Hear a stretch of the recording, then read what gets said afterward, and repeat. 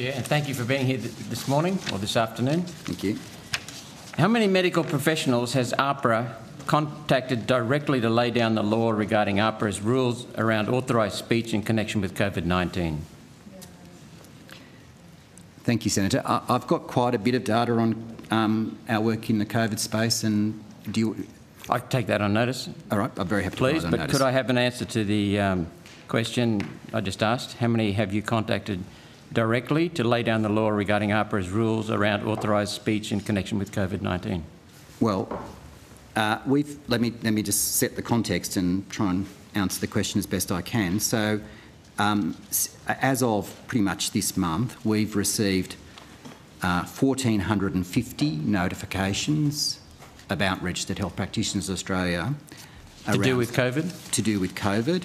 And if I just give you an example of the range of issues, it's things like concerns being expressed by patients about the clinical care they've received when seeking or receiving COVID-19 advice, vaccination or treatment. What about just those around authorised speech? What do you mean by authorised speech? Well, I think you know what I mean. Well, perhaps if you could clarify what you mean. Well, let's continue with the other questions. Is it necessary for AHPRA to receive a complaint regarding a medical professional offending your standard of speech from a third party? Or is AHPRA monitoring social media and taking it upon yourself to police the opinions being expressed by medical professionals? The vast majority of notifications or complaints that we receive are received from the public or other practitioners. We're not actively surveying social media for So the vast complaints. majority? That means some aren't that way? Well, I'd probably have to take on notice whether... I mean, there is a power under the national law for a board to take what's called own motion. What's own motion? Well, that means we don't need a complaint. The board can take an own motion and act. I'd probably have to take on notice whether we've done any own motion in relation to COVID-19. Thank you, or your staff. How many medical practitioners have you formally warned for wrong speak based only on their expressed opinion of COVID, whether that be COVID itself, related health measures, including COVID injections? So I'm going to have to give you the figure for all registered health practitioners, so I'll have to take on notice for doctors only. Boards have cautioned 108 registered health practitioners for a range of issues, and I was starting to tell you the sort of things, because it's not just about what people are saying, it can also be about aspects of their practice as well. Okay. Has AHPRA terminated the licence of a medical professional as a result of comments made publicly by that medical professional rather than on the basis of medical malpractice? So we have no power to, in our terminology, cancel the registration of a practitioner. That has to go to a tribunal, and that's a decision of a tribunal. However, we do have a power to suspend practitioners while we're undertaking an investigation. So there are currently 33 practitioners who are subject to what we call immediate action. So 16 of those relate to the spread of misinformation about COVID-19 or vaccination, so claims about a fake pandemic, the vaccine program is government-led mind control, vaccination will lead to cancer.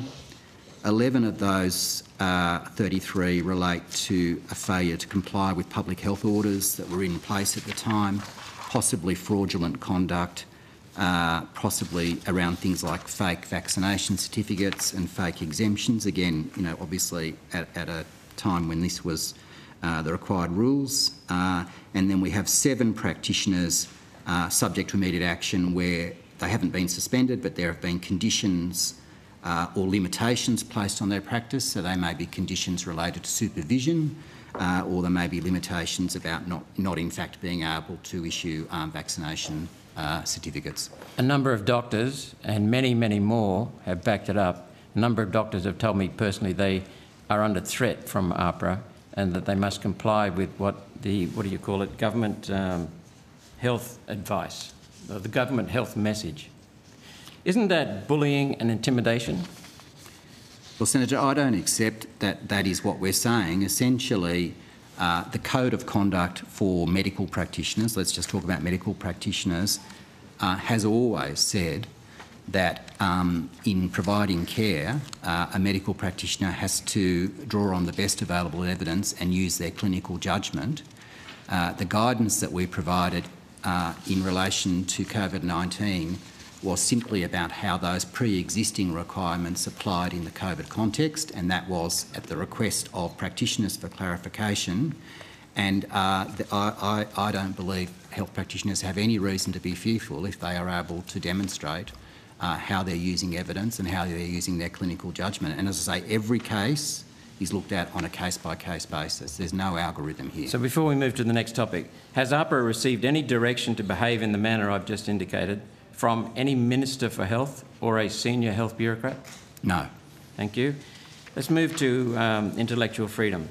In the Reid versus James Cook University case, the High Court of our country found that intellectual freedom plays, quote, an important ethical role not just in the lives of the few people it protects, but in the life of the community more generally. The primacy of individual conviction relies on the right to, quote, profess what one believes to be false and, end of quote, and, quote again, the duty to speak out for what one believes to be true, end of quote, for what one believes to be true. This is the opposite of your actions. Do you know better than the High Court of Australia? Well, Senator, what I've said is that the requirement on registered health practitioners predates COVID. It is a requirement to use best available evidence and clinical judgment. I should also note there is a conscientious objection element of all the codes, so that if you don't feel able, for example, to give advice on a particular issue, there is a way, providing you appropriately refer your patient, that can be dealt with. So I don't accept that so these are long-standing expectations and obligations on registered medical practitioners and indeed on all registered health practitioners. I'll quote a letter from AHPRA to Ms Hart. It's dated the 20th of September 2021. When providing care in person or sharing information online, registered health practitioners have a professional obligation to only share information that is evidence-based, in line with the best available health advice, and is consistent with public health campaigns such as the COVID-19 vaccination policy. If a doctor does not believe that that is good, the latter, health campaigns, public health campaigns, is good advice or good procedure, you're forcing them to adopt it against their will, or lose their job. Well, we don't employ doctors for a start, but in terms of you are forcing them to lose their job. Senator Roberts, if we could allow Mr Fletcher to finish his answer to you, please. I'm just going to go back to what I've said. What we expect is that you, as the letter says, you use the best available evidence and your clinical judgment in providing your care to patients. And if we received a complaint about you or if we received a complaint about a doctor, Senator, we would provide that person with the opportunity to explain how they have met that requirement in the way that they have delivered care. So there is always procedural fairness for the practitioner to be able to put their side of what they believe they've done. I've circulated a letter from the Australian Medical Professional Society that is growing rapidly because of the actions of health bureaucrats in the last 3 years. AMPS, the letter is most troubling, and I'll ask your response to it. This letter has been widely circulated in the profession. Mr Roberts, the letter's just being circulated now, so the Secretariat Thank you. should be placing it to you.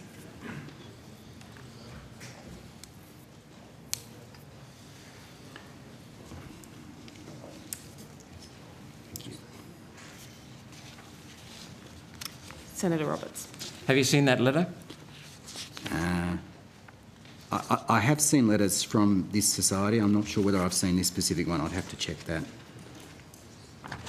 AMPS discusses the indemnity scheme for medical professionals that was promised by the Morrison government to indemnify medical professionals for injecting the COVID products for which the manufacturers were given indemnity. The letter and attached document from the Department of Health and Aged Care clearly indicates the indemnity scheme was never implemented. Mr Fletcher, have you allowed your members to be hung out to dry on COVID product liability? The COVID-19 vaccine scheme is not a question for AHPRA. It has been implemented in the Shakespeare. No, I'm not asking about the COVID. That's the indemnity I'm scheme. saying the letter and attached document from the Department of Health and Aged Care clearly indicates the indemnity scheme was never implemented. I want to know from Mr Fletcher, has he allowed his members or the doctors to be hung out to dry on COVID product liability? Because you're forcing the doctors to comply with it. Clarification as I don't Chair. think that's a question for Mr Fletcher to answer. Okay. Apologies, Senator Roberts. We'll have to come back to that. Can we give Senator Roberts an this indication correspondence, and we'll be prepared to answer your question. So who will I ask the question to? Well, let's have a look at it, and we'll come back. If you could provide some advice after the lunch break on perhaps where it is best asked. Senator Roberts. Thank you. Let's go to informed consent. From your announcement on 9th of March 2021, quoting Mr Fletcher, there is no place for anti-vaccination messages in professional health practice. And any promotion of anti-vaccination claims, including on social media and advertising, may be subject to regulatory action, end of quote. This is the definition now of informed consent from the High Court's decision in Rogers versus Whittaker. Quote from the High Court, for consent to be legally valid, it must be given voluntarily in the absence of undue pressure or manipulation. It can only be given after the potential risks and benefits of the relevant vaccine, the risk of not having it, and any alternative options have been explained to the person. End of quote. That is settled law. AHPRA is encouraging doctors to break it. Sorry, Senator Roberts, could you please direct your comments as a question to Mr Fletcher? It seems to me that AHPRA is encouraging doctors to break what the High Court is saying is settled law. So, Senator, I've got the March statement in front of me that was released by all national boards and AHPRA. And what it says is national boards expect all health practitioners to use their professional judgment and the best available evidence in practice. This includes when providing information to the public about public health issues such as COVID-19 and vaccination. And then I'll just jump a sentence to go to any promotion of anti-vaccination statements or health advice which contradicts the best available scientific evidence or seeks to actively undermine the national immunisation campaign is not supported by national boards and may be in breach of the codes of conduct and subject to investigation and possible regulatory action. So there's a may in there.